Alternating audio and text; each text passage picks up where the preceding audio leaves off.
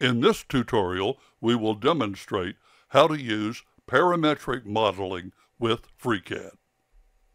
To get started, click on File, right here, New. Now, to make things a little easier to see during the tutorial, we're going to change the background color to black. This is optional, but I think it makes things a lot easier. Click on Edit, Preferences, click on Display, click on Colors, click on Simple Color, and select black.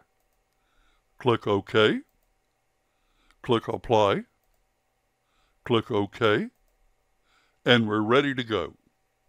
Next, we will create our parametric modeling spreadsheet. In this spreadsheet, we will store all of our dimensions for the model that we're creating. To do this, we select the spreadsheet workbench. Click here and here. And to create the spreadsheet, finally, we click here. Note we could rename the spreadsheet here by right-clicking and clicking on Rename. For instance, we could name it Dimensions if we liked. But for this tutorial, we're simply going to leave it named Spreadsheet for clarity. Now let's give a friendly name to each dimension we're going to use in our model. The first dimension, we'll name it Panel Width.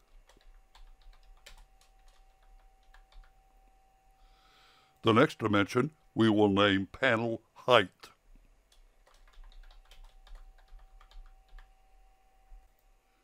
Now let's tell FreeCAD what unit symbol we want displayed in the spreadsheet. To do that, let's select cells B2 and B3. Right-click, go to Properties, go to Display Units, and type MM for millimeters, and click OK. Now let's create an alias name for each value in the spreadsheet. To do that, click here on B2 and then go here and type in the alias name. In our case, we're going to simply name it Panel Width with no space. Now let's click in this cell and give it an alias name of Panel Height with no space. Next, let's enter the initial dimensions we want for our model. For the model width, we're going to make it 40 millimeters. And for the model height, we're going to make it 20 millimeters. Next, let's create our model. For this tutorial, a simple rectangle will work to give us the idea of the power of using parametric modeling. So to create the rectangle, let's first go to our Part Design workbench, click here and here. And then we want to create a new model, or new body I should say, and a new sketch. And we want to create the sketch in the XY plane. Now we want to click the Create Rectangle tool right here, and let's draw a random size rectangle on the screen. Click and right-click. Now we're going to set the dimension of the top of the rectangle. And to do that, we click on this tool right here, the Constrain Distance tool. Click on this line. And this is important, we do not type in the dimension. We click this icon right here. And here, instead of entering the dimension, we enter the name of the spreadsheet, which in our case is simply Spreadsheet. Followed by a period, followed by the alias of the dimension that we want.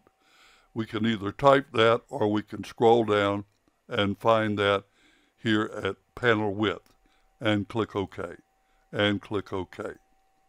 And notice that our dimension for the width has changed to 40 millimeters, which is exactly what we have in our spreadsheet right here. Back now to our model. Now we want to set the height of the rectangle.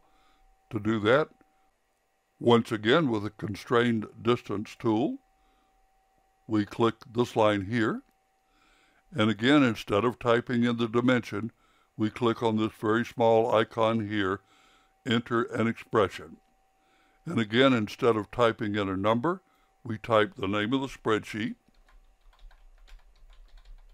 followed by a period, and then we can either type or scroll down and find the alias for the dimension that we want from the spreadsheet. In this case, panel height. And notice that we are using the alias, so there's no space in panel height. Click OK, and there we have it, our 20 by 40 millimeter rectangle, which is exactly what we defined in our spreadsheet. Now we can modify the dimensions by clicking on the Spreadsheet tab right here and simply changing the dimensions. Let's make the panel width 50 millimeters and the panel height, let's make that 25 millimeters. Now we return to our sketch view, clicking this tab, and if necessary we have to double click the dimensions to get them to update. And indeed now we are 50 by 25 millimeters. Next, we will demonstrate the real power of parametric modeling. And that is, we can make various dimensions dependent on other dimensions. This way, we can resize, scale, or change our model by just changing the underlying reference dimension. To do this, let's click on our Spreadsheet tab again and change the horizontal dimension, the panel width, to 60 millimeters. And the panel height, let's change that to panel width divided by 2. And we have to put an equal mark there at the beginning. This will tell FreeCAD that we want it to take the panel width dimension and divide it by 2. So in essence, we've entered a formula into this cell. And you can see that formula right here. Now let's go back to our sketch view, clicking this tab. Double-click our dimensions to get them to update if necessary. Sometimes they update automatically, sometimes they don't, it seems. And kaboom, here we are, 60 millimeters by 30 millimeters.